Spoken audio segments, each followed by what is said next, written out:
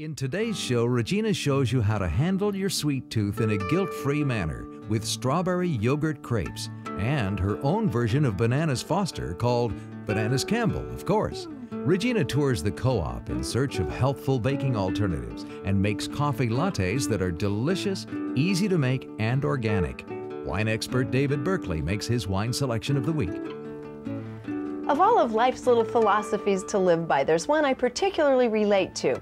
It's the one that goes like this: life's short, eat dessert first. In fact, that's what we're going to be preparing today, are some special desserts that do not rob you of good health and well-being, because every one of them has healthful ingredients in them. And we're going to start with something particularly healthful, and you don't usually see this in a dessert. Thank you, Chris, my trusty sous chef, Chris Cochran.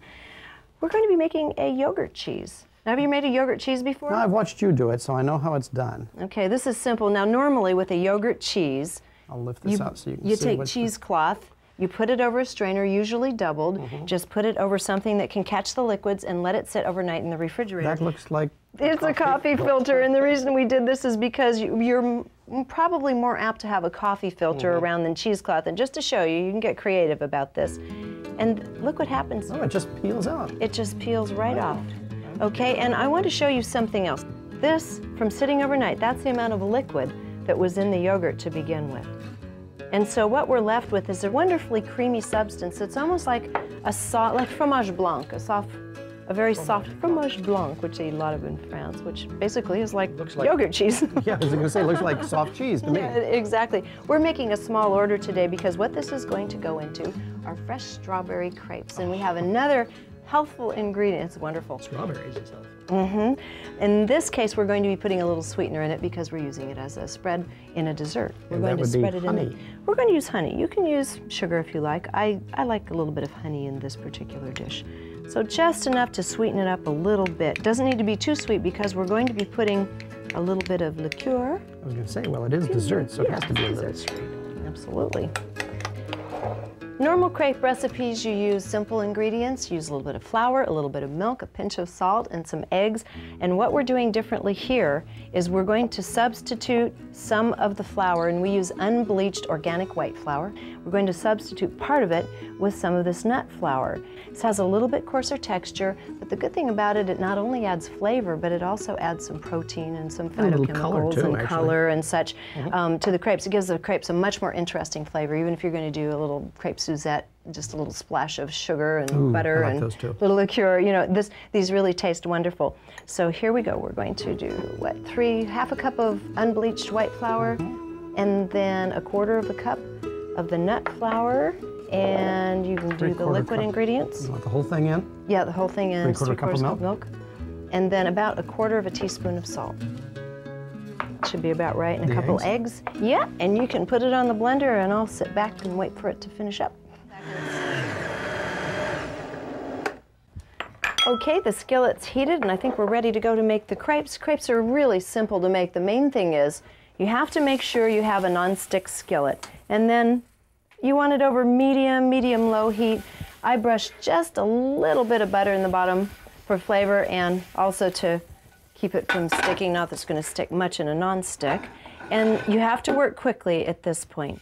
You pour a little bit in and then begin swirling it around the bottom of the skillet, unless you have a crepe pan, which makes it particularly easy.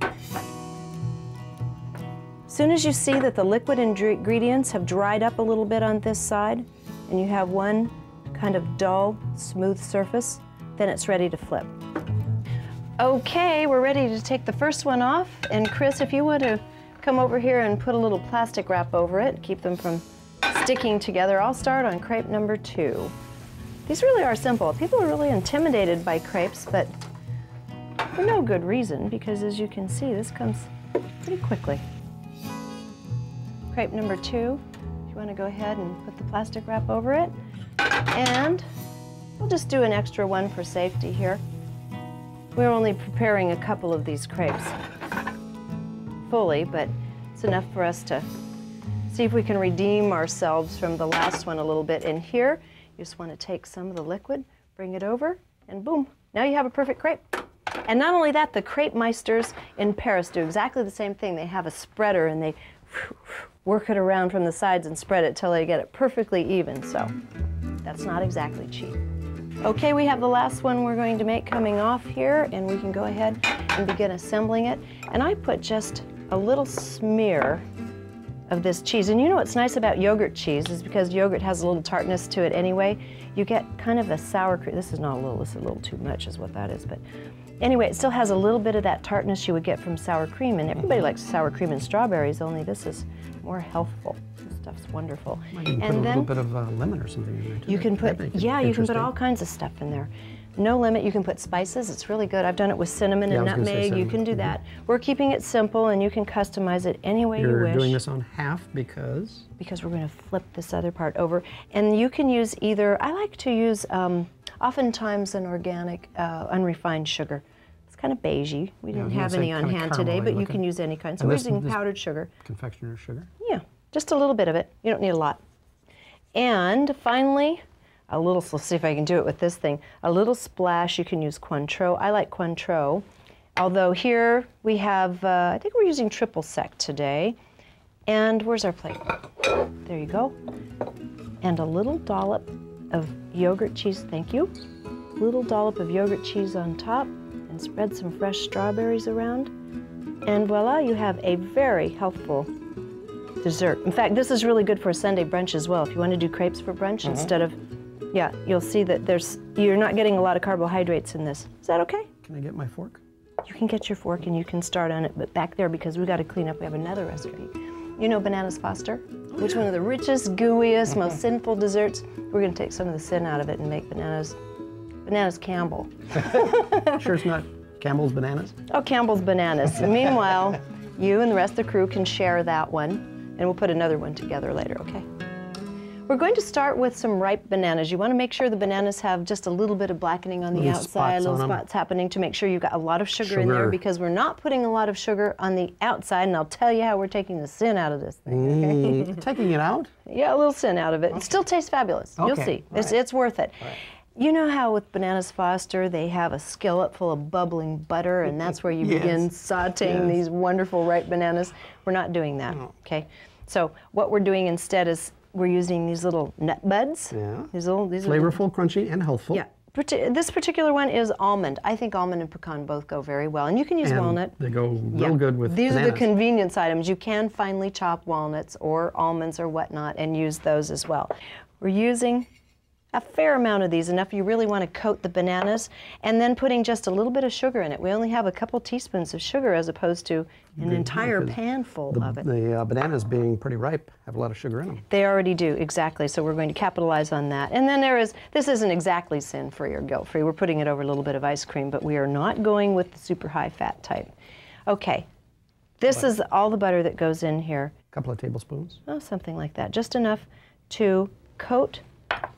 See, we're going to run these very gingerly through our fingers here and make sure that all of the little nut nuggets are coated. And once they're coated, then we're going to brush the bananas with a little bit of egg just to make sure this all sticks and pat it in there.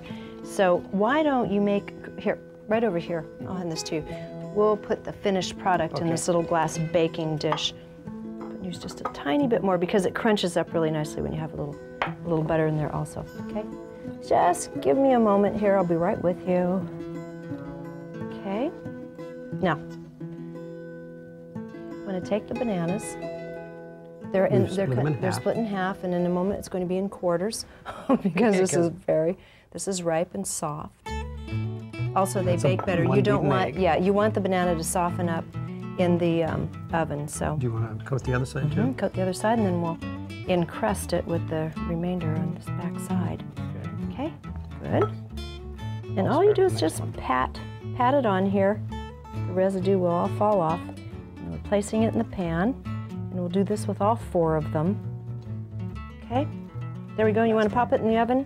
They'll go in at about 400 to 425. Pretty hot oven. Yeah, pretty hot oven for 8 to 10 minutes because it's not like, just need to heat the bananas through. They're already plenty soft because they're ripe, and then get a little crisping on the outside. And then we'll come back and serve it over a little bit of vanilla ice cream.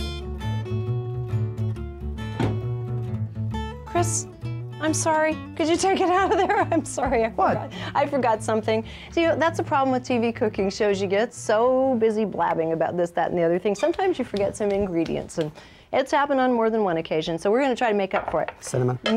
Yes, it really makes a difference. Normally you would want to put the cinnamon in with the nuts and the sugar while it's in there. I don't think it's going to kill anything to do it this way, so instead we're adding the cinnamon a little bit late. Yeah, a little bit of color on the top too.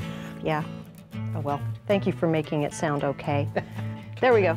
All right, that's the last thing? That's Nothing the else? last thing. Okay, now that we have our act together here, I want to take you on a little field trip to the Natural Foods Co-op, because one thing I'm really big on is I do like to have my cake and eat it too. I love dessert, but I want to try to make it as healthful as possible and still have the most wonderful flavors. So there's really some simple things you can do to substitute out not unhealthful, but less healthful ingredients for more healthful ingredients, and we're going to show you some of the options. Personally, I love baked goods. My only objection is when you go into the store and buy prepackaged items, oftentimes you don't know what's in them. A lot of chemicals and preservatives, so I prefer to make my own. The point of this little visit to the co-op is to see some healthful alternatives to some of the more commonly used ingredients in baking. We'll go on a little tour. There are a few different substitutes for plain white sugar, and we're going to start down here with one called sucanat, which is, I particularly like this one. This is an organic dried sugar made from cane juice, and it has a more granular type of texture to it, and it is not as intensely sweet as refined white sugar. I really like the flavor of this one. So this is a good one to use, but you have to remember it's not as sweet, so you might need to adjust your ingredient list out a little bit in a baking recipe when using the sucanat.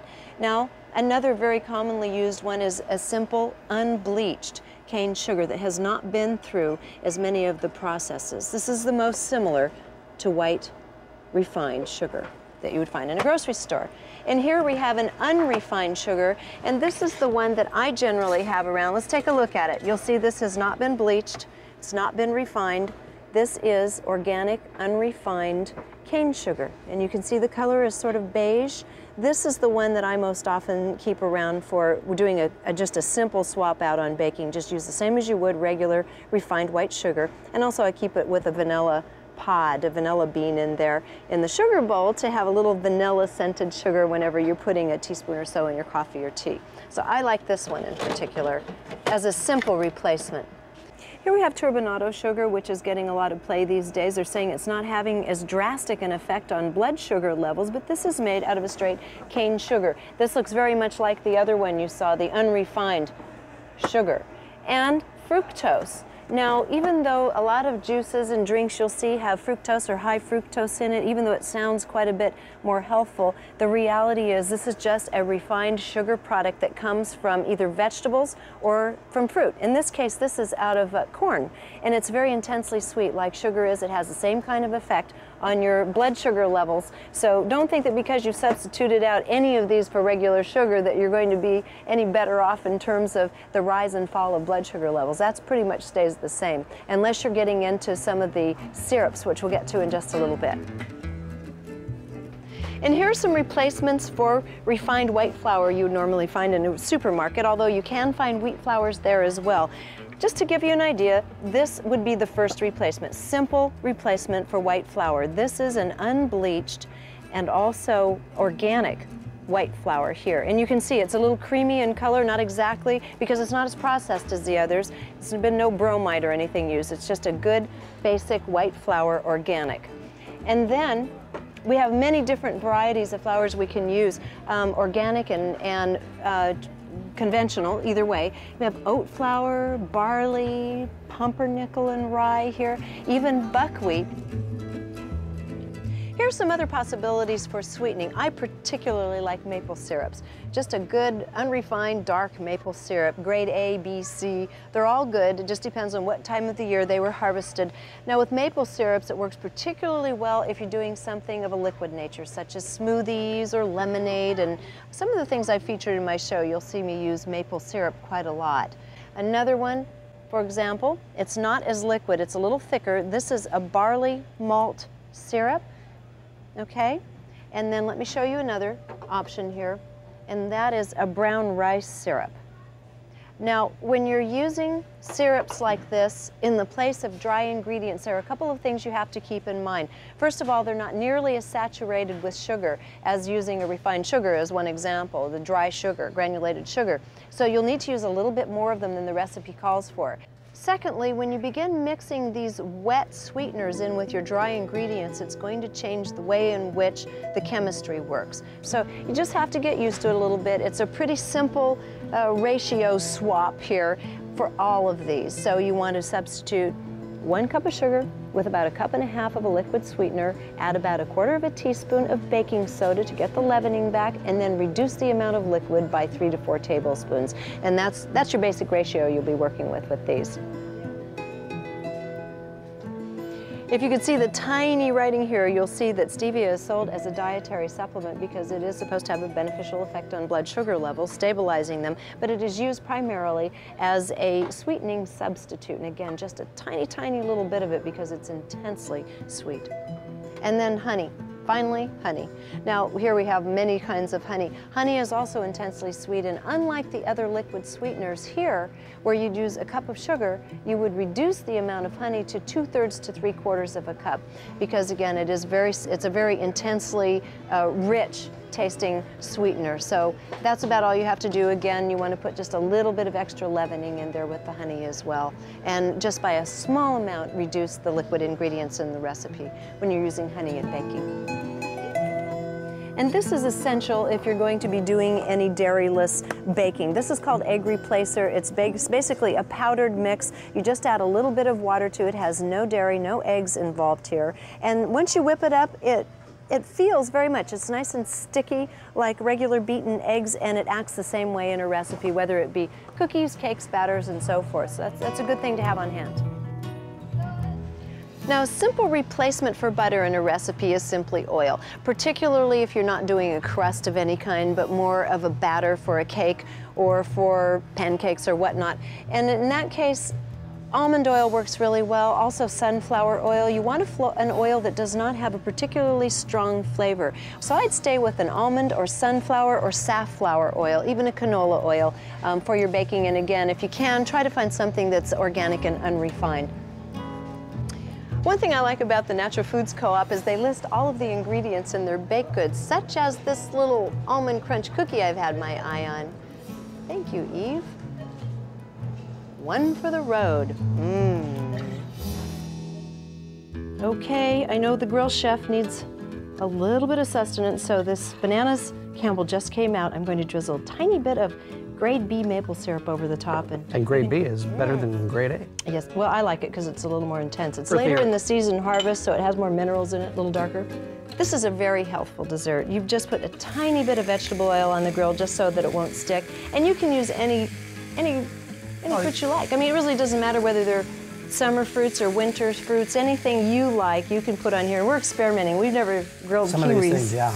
So we have some plums, and we have a good ripe pineapple, and we have some red pears. We're trying mango too, a little grilled mango, and we'll end up putting this on a plate with a couple other healthful ingredients for a really simple little dessert. Really ripe peaches over here. Hope they stay up there okay. High sugar content is good for grilling because that puts nice marks on it. Yes. And you don't want to actually cook them so much as just putting some nice grill marks on them.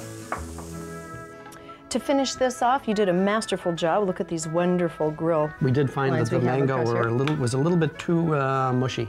Didn't make it through. And not only that, personally, I find the kiwi a little too acidic. Everything else That's just a personal preference. And the way you finish this off is we have a little bit of whipped up chev, a very mild goat cheese and soft goat cheese. It goes really well with all of these. You can also use a fromage blanc. And then, if you like, you can put some nuts in as well. Just very simple.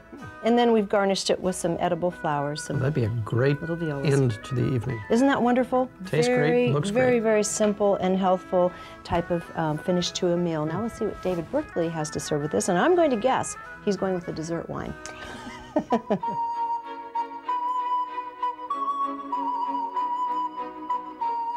Regina, you win the bet. Dessert wines it is.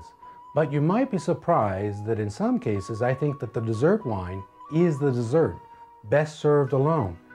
Now there's such a diversity of dessert wines available, And that doesn't include the fortified wines known as sherries, ports, and Madeiras. There's also the category, which is quite exquisite, of those wines made from noble rot, such as the great French Sauternes, or maybe those wonderful late harvest wines from Germany, known as Auslese, Birnauslese, and Trockenbeeren. But as fine as these are, and there's many of those, I would suggest that maybe you should try some dessert wines from the world of muscats. Now let's start with the lightest, something like an Asti Spumante. This is Italian charm. It is that wonderful green grape in fragrance and flavor with frizzante. Or maybe a California Muscat, one that is the essence of Muscat. It has that rich, luxurious taste. Maybe an orange Muscat. It's orange blossoms and heady perfume. And finally, an old brown Muscat, a liqueur quality from Australia. This is very rare, quite expensive, but exceptional. Try a Muscat next time you need a dessert wine.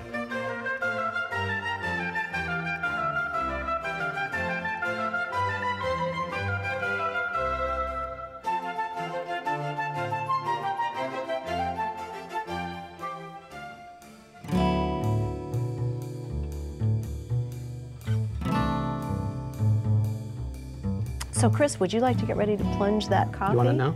Yeah, go ahead and plunge it. It's been about 2 or 3 minutes since we heated up the coffee, and they say when you're making French press coffee, you want to get it to the point where it's just starting to boil, not where it goes into a really hard boil, because it changes the actual quality and taste of the water. So we have the coffee ready to go, and you can pour a little bit in here, and I'm going to talk, just tell a little story, just a little anecdotal bit. Years ago, I was doing some features on alternative health, different ways in which people around the world found healing. And sometimes I was dealing with folk healers, and other times, as in Germany, we were dealing with people in the medical profession, some physicists and doctors that had gone and expanded into alternative medicine. And there was one I was particularly struck by. And he was talking to me after the interview was over about the notion of good health and where good health really comes from. And he said that the majority of disorders of the human body, which, and this is something I've come to find a lot of truth in as time goes on, has to do with what you put into it in terms of your actual digestive processes. Okay. And whether or not you have put a lot of toxic elements into the body. Now, some people would say coffee itself is toxic. You know, coffee toxic? It takes a little while to get through the liver and all, but that's not it. He said it wasn't the coffee, it was the amount of chemicals they put in the coffee. Oh. Try to go with the purest coffee you can find that has the fewest amount of chemicals. As in like organically grown? Organically grown. Okay. Ideally organically grown. Then you're just removing that element. If you're going to put a little load on the liver with digesting the coffee to begin with and all the acids, which we love. And if it's decaf, make sure it's water processed. Make sure it's water processed, and they also have organic Swiss water process. So if you can, I mean, it's just another thing to think about, because you're getting a lot of chemicals in the body even through our water sources. And you know, we'll buy bottled water and down it all day long, but we'll go ahead and drink coffee that's been made out of gray water. You should have a new or a real good source of water for your coffee too, because you can have bitter tasting coffee from the water, not from the coffee itself. That's the point I was getting ready to make. Start with good, clean, fresh water, even bottled water or filtered water out of the tap. So just to top this off before we say goodbye, this is organic milk. This is a frother, froths the milk up so you don't have to have one of those big expensive cappuccino machines. Look at this, it makes perfect froth every time, and that's all the effort. No, I've already heated it. Look at that. Perfect foam. Oh, there you go. We have the perfect organic cappuccino. And on that note, we'll have a little sip and we'll say goodbye to all of you. Until next time, Santé. To find out more about Regina's Vegetarian Table, visit our PBS website at pbs.org.